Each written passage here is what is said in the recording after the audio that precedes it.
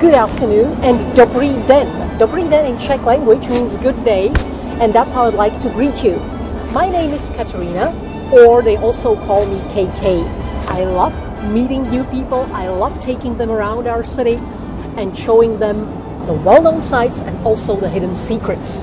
A little bit about me. You know, people often ask me what kinds of tours do you like to do best, what do you enjoy, and the problem is I enjoy it all. But one of the topics that people really love listening to is the socialist days and the Velvet Revolution. And I probably think that this is because in me they're talking to a real socialist relic. Because I was definitely born at a time when this country was Czechoslovakia. On top of that, I was born in what is today Slovakia. And when I was 18, I came to study to Prague, to the Charles University. So I have, and I'm not sure if to say, probably not thanks God, but I have survived the socialist days and have vivid memories of them, which makes my Velvet Revolution and Socialist Days tour interesting. You're looking at the main entrance to the Strahov Monastery. And the Strahov Monastery, in fact, the old Czech or old Slavic word strahovati means to guard. And there is a certain peril, because in the socialist days, we as little kiddos were told, you young pioneers must always be on guard for your socialist homeland. But that's the last thing I'm saying about the socialist days for now. It's enough, more than enough. But the monks who settled here in this area, they were the so-called Premonstratensians. And the man who established the order, Saint Norbert, he's right up there above me on the main entrance gate to the complex. They were established here in 1143 for strategic reasons, because they were guarding the main entrance road to Prague, or the main area that was entering Prague from the western edge, and this way used to stand the fortified gate. And one of the things that the monks did, they not only prayed and worked, but they also did very useful things, like they brewed their beer.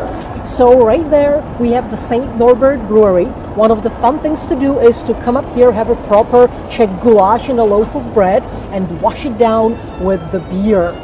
They also have the non-filtered, non-pasteurized beer, which is like liquid bread to die for. The most important thing for which people do come here is the library, theological hall, with, as the name indicates, is a wonderful collection of books with theological thematics. There are more today than 18,000 books in the theological hall. The second hall is the philosophical hall, where today we have some 40,000 books. However, the whole collection is some 200,000 files with 260,000 works. So please, let's go and have a look. Hello. Here we are now in a very special venue. We've entered the most precious, valuable interiors of the whole Strahov Monastery. We are right now standing inside the so-called Theological Hall. Theological Hall was built with the great striving and contribution of the abbot of the local monastery. His name is Jeroným Hirnheim. Also, he invited an architect of Italian origin, Giovanni Domenico Orsi, to build this absolutely wonderful structure. You can see the high Baroque stucco reliefs all over the wonderful vaulted ceiling, and in them the beautiful cartouches are the work of a local Premonstratensian monk and a great artist, Siard Nosecký. He did most of those paintings. Also, on both sides of the hall, behind me and on this side, there is a special section which has like a golden plated grate on it, and that's locked because that's where there used to be the Libri Prohibiti, those books that were seen by the Catholic Church as something that should not be read or accessible. Yeah? Also, when you look around here, inside those beautiful murals are mostly works that are linked with the theme of religion. So those themes are mostly taken from the Bible, mostly from the books of Proverbs. Please, right up here above you, you can see a wonderful fresco, which is depicting the house that was built by the wisdom. By that we mean, if you look at the beautiful Baroque arch there, and if you look carefully, inside it there are shelves with books. So inside this house that the wisdom had built for itself, but not only for itself, is in fact a library. The wisdom is represented by the female figure with the candle in her hand, which is a symbol of wisdom, enlightenment, education, knowledge. And she is, with the gesture of her hand, inviting people to enter and experience it. On the left corner below, you can see a mother teaching the alphabet to her child, the beginning of education, the first steps. Then the two men, the scientists, discussing should they enter the library. In the central part, you actually see a young man, entering the library, accepting the invitation of the wisdom. And further to the right, you have two older men already inside who have done the reading of the books, and they're kind of disputing above the content that they have read.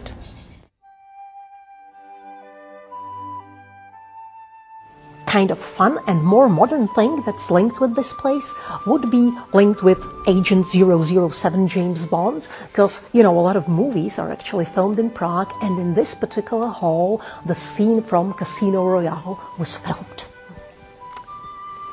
Thank you for your attention, and let's move on to the Philosophical Hall. We have now moved from the Theological Hall into the Philosophical Hall. In this hall, the extremely valuable things are, when you look up at the ceiling, the beautiful mural, which is the work of Malberg, and it depicts the philosophical development of humankind. What is fascinating, that this great artist, he was of Austrian origin from Vienna, did the whole fresco within 6 months. He was over 70 years old at the time when he was doing it, and he did it only with one helper. Some of the little things here, if you would look that way, some of the books are rounded up like this, and the story there is that there is a hidden spiral staircase behind it, and that way you can actually get to the top level to make access to the books which are further up there. Let me also just mention that we are in an area where the usual tourist can't really get in. All they do is they just stand behind the rope and peek in. But if you book a tour, for those of you who are actually interested in seeing the books, in entering this special venue, if you book the tour with us, with personal Prague guides, ask for Katarina. I love the area here, I specialize in this, so we'll take you beyond. Please remember, book ahead of time, and seriously, that is very true, because the number of people who can enter is really limited. They don't allow any big tours, so it's quite specific. So please, I do hope to meet you in here on your next visit to Prague. Bye-bye!